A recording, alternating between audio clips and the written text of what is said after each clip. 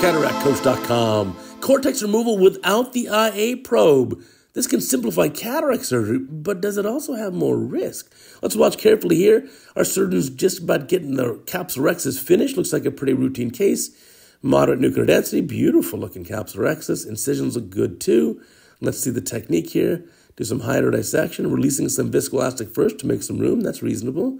Using this flattened cannula, there's a fluid wave. And let's see, okay, good fluid wave there.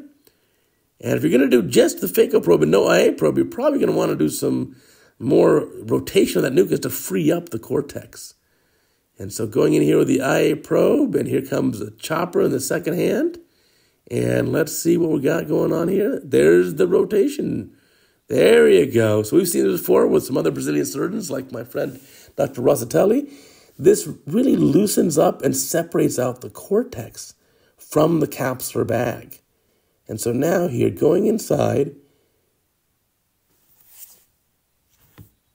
there we go. Split the nucleus in half, two halves, just like that.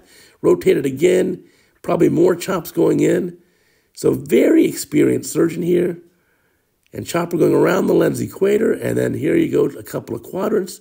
And again, not the densest nucleus. So a case like this often has a little more cortex to remove. You sometimes see patients who have a very dense nucleus, or a white cataract where all the cortex is liquefied, or a dense cataract where there's almost no cortex left.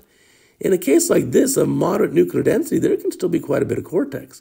So surgeons taking out the quadrants now, a little vacuum to draw the pieces up. That looks very good. And these pieces are going to come down nice and easy. And there we go, cleaning that up. Rotate it around. And you can already see as the lens's nucleus is being rotated, there really is not much cortex left in the capsular bag here. Now, by eliminating the use of an IA probe for cortex removal, you can certainly make the surgery a lot more efficient. If you couple that with something like hydroimplantation of the lens, even more so. So here the surgeon's taking out the last bits here. There's the last quadrant, and look at the capsular bag. It's pretty darn clean. Very little material left. Last piece comes down, and let's see what we're going to do here. Clean up a few of these strands here with the phaco probe, perhaps. Let's see. There's one little nuclear chip sub-incisional. Bring that forwards. Good two-handed technique here. Now, what are you going to do on that stuff on the capsule here? You can use the phaco probe. Ooh, be careful. Now, obviously, this is a very experienced surgeon. If you're a beginning surgeon, please do not attempt this. The metal tip of the phaco probe is far more likely to penetrate and inadvertently rupture the posterior capsule compared to a soft silicone or polymer tip from an IA probe. And so be cautious here if you do this technique. But surgeon did a beautiful job. Here comes viscoelastic, so no hydroimplantation. Looks like filling the bag with HPMC, hydroxypropylmethylcellulose. And that's sold as OcuCoat here in the USA most of the time. And now, get the lens in the eye. So interesting case here. The rest of the case is pretty much the normal stuff. Let's see what lens option we've got. So it looks like a single piece of acrylic lens with a little bit of yellow tint. Deliver that lens, and let's see, as it goes in the bag, what do we have here?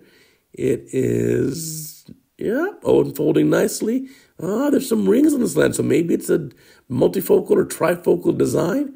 And a case like that, you got to be extra cautious. Now, using the phaco probe to position the lens, and now the phaco probe to remove the viscoelastic. Now, let's see, you're going to lift, I'd probably lift the optic with the chopper. Hey, by the way, while we're waiting right here, check out CataractCoach.com, the teaching website. So much great material. If you're a young resident learning surgery and you haven't yet gotten the free PDF book, go get it. You see that right there? Look at that phaco sleeve came off, so the surgeon put it back on. Incredible dexterity. Very talented surgeon, obviously. So now removing the viscoelastic. Very nicely done. I'd use the chopper and just kind of lift up one edge of the optic in order to remove viscoelastic behind it. Because remember, with this trifocal lens, you need to get those concentric rings lined up beautifully with the pupil and the visual axis. And so in a case like this, I don't want to leave viscoelastic behind the optic. So very nicely done, taking that viscoelastic out. Now, it's not a perfectly clean capsular bag. There's still a little bit of wispy stuff there. That should melt off in the cascade of inflammation.